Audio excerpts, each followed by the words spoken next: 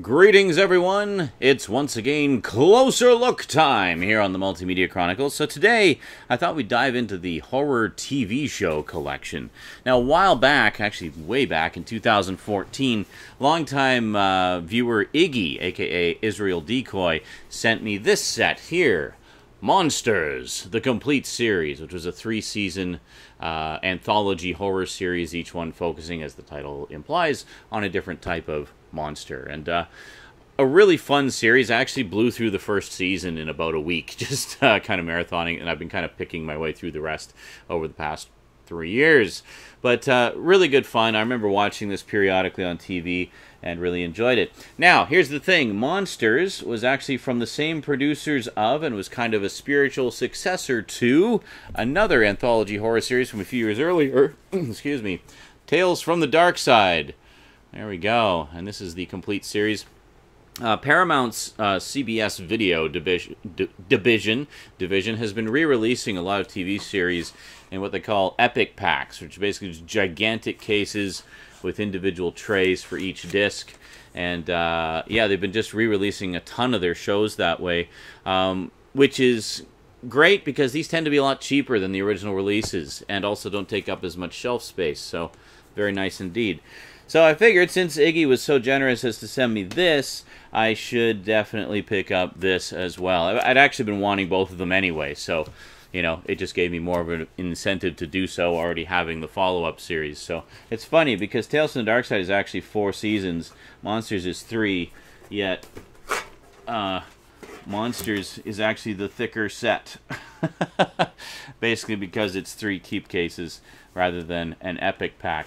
Anyway, I'm rambling a lot, and we haven't even done the opening titles, so Tales from the Darkside and Monsters on a closer look today on the Multimedia Chronicles.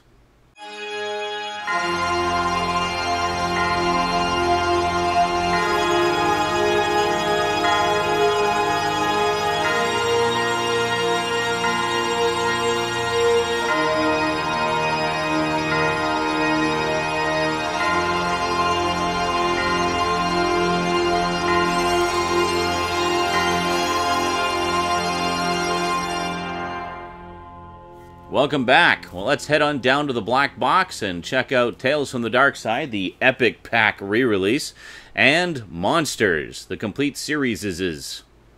Okay, well, even though I got them in reverse order, we'll go in the order that they originally appeared. So first up we have Tales from the Darkside, which ran for 4 seasons, 90 episodes total. There was a pilot episode that aired in October of 1983, and then it actually wasn't until the following year, in September of 1984, that it went to full series. And then it ran for 4 seasons, from 1984 to 1988. So this is how it'll look on your shelf, actually quite nice. And then the other side is basically the same. Very cool. It's basically just a gigantic slipcover. So we take a look here. You can see the back there. There's a few extras on here. There's not a ton of stuff, but we'll take a peek at that in just a few minutes here. So basically, just slides out of the slipcover, and then you have this ginormous keep case. Look at that. This is what Paramount CBS is calling the Epic Pack. They've actually been re-releasing a lot of their TV series in this format. Star Trek The Next Generation, for example, was re-released in this format. Actually, all the Star Trek series were released in this format. So there you go. So then on the inside, we have the list of episodes on the inner sleeve there, and the special features that are on those. It was basically on the last disc of every season. And there you go. So you can see it's got, you know, 2 discs per thing, but yeah, I mean, it's raised enough that it might make a little bit of contact with the disc underneath, but you know, it's all right. It's fine. It's all right. I've had disc cases that are far more potentially dangerous to the discs than these. So, and oh, and there you go. And it actually just comes right out. Is it supposed to do that? I don't know. I don't have a lot of these epic packs, so anyway, there you go. So you can just take it right out, apparently, if you want to. So Yeah, I think it actually does, because it doesn't appear to be... There's no clips in here or anything. It just kind of sits in there. Like that. Yeah, so... There you go. I guess it does make it easier to get to the discs, rather than having to dig around in the case here. So, yeah, pretty cool. So let's actually slip the... we'll slip the slip cover out. We'll slip the slip out, and we'll see what we have for extras here. So there you can get a better look at it. Just gonna zoom way in. So we'll start with season 1. Here we go. So you can see you've got about 8 or 9 episodes per disc, essentially. So quite nice. There we go. And we've got a few special features. I'm not bother reading the special features. You can see it for yourself. There it is. There is a special feature, which is quite nice. It looks like an audio commentary. Sorry, my display screen is backwards, so I'm having to kind of struggle to see. And then season 2, got lots of episodes on there as well. As I was saying, I mean, the beauty of anthology shows is even if the episode you're watching doesn't particularly strike your fancy, you know, stick with the show, because chances are the next one will be a good one, you know, and everybody's different. Everybody's going to like different things. No extras on that one. And then here, finally, we got all those. So, pretty cool. Very simple. And we got a few more special features on there. So, very cool. So, I'm actually curious what we do have. I haven't even looked at that. So, we got audio commentary on Trick or Treat by George Romero. That's right, I forgot. This is actually executive produced by George Romero. I knew there was something special about these shows. Essentially, this was meant to be based on, very loosely based on / inspired by Creepshow.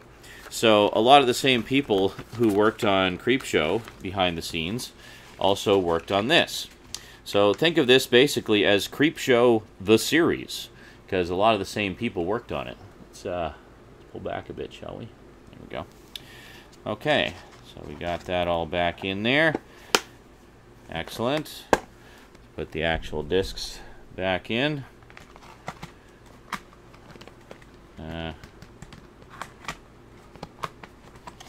Why is this giving me trouble? It was fine before. There we go. Alright. And then finally, da-da! So there you go. So Tales from the Darkside, if you include the pilot episode, basically ran for 5 years, except the first year was just the single pilot episode. So 1983 to 1988. Then, without missing a beat, the following season, 1988 to 89 season, we got Monsters. Yeah, again, same people working on it, for the most part, and this is a direct follow-up to Tales from the Darkside. Except in this case, as you may guess from the title, this focuses more on strange supernatural creatures. Now, I should mention about these shows, they were both very low budget, and as such, you know, don't have a ton of production value. So this is just a big box that they come in, pretty straightforward. I think the original Tales from the Darkside releases were like that as well. So let's just take a look at each individual season here. Well, first off, we basically just have 3 keep cases for the 3 seasons. And as you can see from the covers, I mean, obviously focusing on different types of monsters. So let's take a look at season 1. So here we go. We have this fine gentleman. An obvious nod to Lon Chaney in London After Midnight there. Very cool. So each season was 24 episodes. And I think you get a few extras on here. Do we get extras? I don't know if we do. This might actually be bare bones. Just take a look here. Nope, they're bare bones. Never mind. I'm full of it. So we don't get a ton of extras across the sets there. So there's the back. And if we open it up, much like the Tales from the Darkside set, we have all our episodes listed inside there. And the discs, a little more creative disc art here. We got these cool eyeballs, bloody eyeballs for the discs, which is pretty cool. And then on the back there. So, once again, let's pop the insert out just so we can get a better look at the contents for the individual discs. I'll just zoom in here. There we go. So there's disc 1. You can just pause it if you want to read it. And then disc 2. Yeah, I powered through this season pretty quick when Iggy sent me the set. I couldn't wait to dive in. There we go. Prior to that, all I had was a VHS tape of like 2 random episodes. And there we go. And just a better look at the back there, I guess. Very nice. And if we look down a little ways, there you go. I mean, as you can see, very cool monster makeup throughout. I mean, this definitely didn't skimp on it. That was the great thing about 80s television horror. I mean, they were really trying to push the envelope. Because prior to that, TV horror had been kind of, you know, it would have the atmosphere and whatnot, but it tended to shy away from the blood and guts. Not to say that this series is particularly gory per se, but as with any anthology series, and much like Creepshow, which is, you know, the primary basis of the idea for these 2 shows, there are stories that are a little more serious and stories that are a little more tongue-in-cheek. So you definitely get quite a mix. There was one story. What was it called? I'm trying to remember. It was about an alien that came to Earth, and there was like some kind of disease, and I forget. It's been a while since I watched it. Glim, that's what it was. Yeah, a hideous alien may be humanity's only hope for survival against a deadly, mysterious disease. That story is so emotionally powerful. Like, I was pretty much moved to tears by it, and I never expected to say that about an episode of Monsters. Oh, we got a little bit of damage to the case there. Let's give that a little spin there. Okay. So this is the Season 2 set here, of course. We'll take a look at the insert in just a moment. And there you go. So once again, we got the eyeball design. Very, very nice. But yeah, I was saying how the shows are fairly low budget. One thing you'll notice, if you kind of watch for it, is most stories only take place in 1 or 2 locations, like 1 or 2 sets, generally. And the reason for that, quite simply, is to save money. So only having a couple of... Where are we going here? Where are we going? There we go. Only having a couple of sets to build for each episode meant they could save on production costs. And the sets themselves tend to be quite small, and the action is confined to you know, a minimum of locations. Which makes sense. I mean, when you think about it, I mean, you got to figure doing an anthology series where everything is different every week has got to be quite different production-wise and cost-wise from, say, doing a regular series where you can just have standing sets that you reuse over and over again. So doing an anthology show like this, you got to you know, you got to cut costs wherever you can. So I think it makes sense that they chose that route and basically just had each episode take place in a minimum of locations. Sorry, just putting the insert back in here. Come on. Don't be stubborn. Get in there. It's nice and comfy. You'll like it. Alright, here we go. I don't, why am I having so much trouble here? There we go. Because I'm doing it backwards. That's why. I'm an idiot. And there go the discs. Excellent. How do these go in here again? There we go. Alright. Yeah, see one of the clips busted off there. That happens. I don't know how many box sets and keep cases I've got in the mail that have had that issue. So here we have Season 3, the final 24 episodes. Very cool indeed. It's funny, Tales from the Darkside is the longer show, yet it's taking us longer to go through the Monsters sets. Oh, really? Another one? Oh well, whatever. I mean, you only notice when you open the case, otherwise they're quite snug in there. And again, so you notice, of course, each season has a different colored center to the eyeball. Oh, and there's the actual clip. Apparently I've never opened this case. yeah, so there you go. So I think where I left off in my marathoning was about halfway through season 2. So I still have like a whole season's worth of stuff to watch. So if we take this off, take a look underneath. Got this. Ooh, it's like something out of The Thing. Wow, crazy. But if you're a fan of like practical effects and creature effects and whatnot, these are definitely ones to check out, especially monsters, I think, because it focuses a lot more on that type of thing.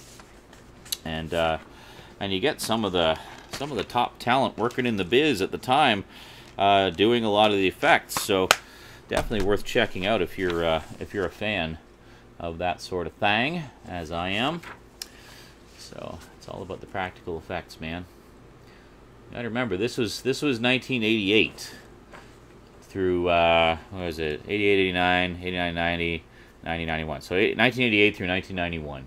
So all told, between both shows, you got 7 seasons of good old-fashioned anthology horror fun. And as I say, if you liked Creepshow, you'll probably enjoy these shows as well, because they're very much have the same kind of vibe to them. So just look at this. Wow, it's like a fleshy loaf of bread with an eyeball in it. Awesome. And then there we go. So if there's any question as to which discs have which episodes, hopefully that answers the question for you. So let's pull back again, and we'll put this all back together the right way this time. There we go. Very nice, very nice. Yes, I'm very grateful. I've said this before, I'll say it again. I'm very grateful, Iggy, for you sending me this set. I've been really enjoying it, and I know I will continue to enjoy it for many years to come. So there you go, all back in there. Let's put them both side by side. So there you go, the entire Creepshow the Series collection. I should mention also, speaking of movies, there was a Tales from the Darkside movie as well, which came out, I think it was in 1989, 1990, thereabouts. That's the one thing I need to basically fully complete this set. I don't think it's had a Blu-ray release. I'm pretty sure it's on DVD. But, yes, I just need to pick that up, and then we'll have everything. And there you have it. So, yeah, if, like me, you're a fan of low-budget 80s and 90s anthology horror shows, or, well, just anthology horror in general, actually, you might want to check these out. They're actually not too expensive, and you get a lot of entertainment value out of them. You know, as with any anthology series, they're kind of hit and miss as far as the quality of the episodes goes, but that's the great thing about anthology series. If you hit an episode that you're not particularly thrilled by, chances are the next one will be a good one. Or, you know, whatever. There's going to be good and bad in there, and not the same things are going to appeal to everybody. Myself, I like the good and bad, so it's all good to me. But, yeah, so big thanks again, 3 years ago, still, to Iggy for sending me monsters, and then, of course, to, I guess, myself for picking up Tales from the Darkside.